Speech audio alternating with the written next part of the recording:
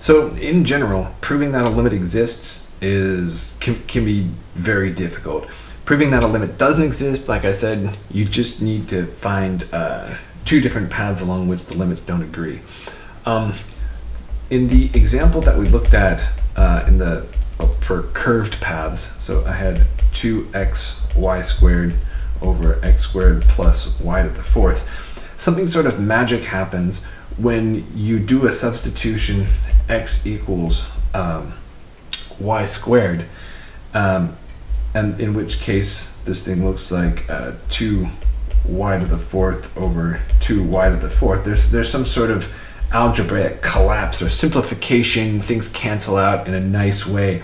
Sometimes you can spot something like that just by observation, which is math class slang for stare at it until your eyes bleed and hope you get lucky. Otherwise, there's another thing that I can point out to you. So for example, from number 14 for the homework in this section, so this is looking at x to the fourth minus y to the fourth over x squared plus y squared. Now this one I know is going to go to 0 at the origin, and I can tell because the top has degree 4 and the bottom has degree 2.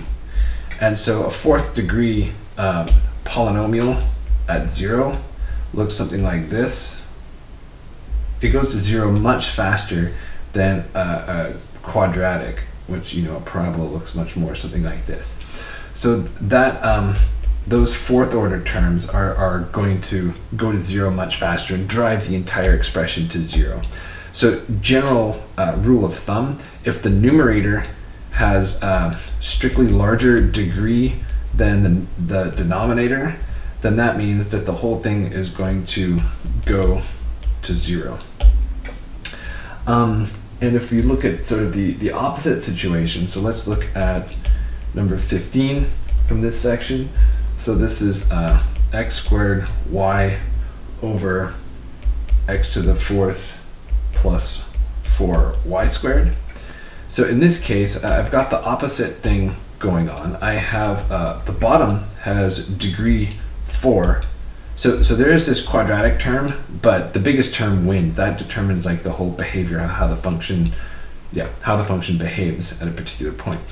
And the top has degree 3, right? So we've got 2 plus 1 is equal to 3. Total degree 3 for that top term there. And so as a consequence, the bottom is the strongest here. So this one is not going to converge. It's going to diverge off to infinity. And actually, I don't even know if it goes to positive infinity because of the possible different signs of x and y depending upon how you approach the origin. So I should just take that back and say that it does not exist because of that. And then if you actually check in the book, you'll see that I lied a little here. 15 is actually x squared y e to the y over x to the fourth plus 4y squared. And this guy doesn't actually matter at all. Its presence there is completely immaterial because we're looking at 0, and this function is positive and bounded when its argument is equal to 0. So that means it's not going to affect the convergence of this limit at all. And you should remember that from your Calc 1 or your Calc 3 or something. So similarly, if I were to modify something like, maybe let's go back to that other one that we saw, x4 minus y to the 4 over x squared plus y squared. If I add on some function that is bounded near 0 and also that does not take the value 0 at 0, that won't affect the convergence of this whatsoever. Now, I do need to worry a little bit about if I say subtract something from the denominator here, because sine of x is x minus x cubed over 3 plus x to the 5th over 5 minus da da da da da from your Taylor series that you studied back in Calc 3.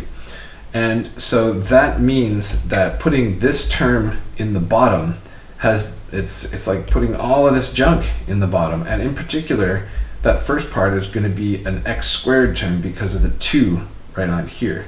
X squared canceling the x squared. Oh, look at that. Now we've got something that's going to 0 quadratically. You maybe want to worry about that or check it out.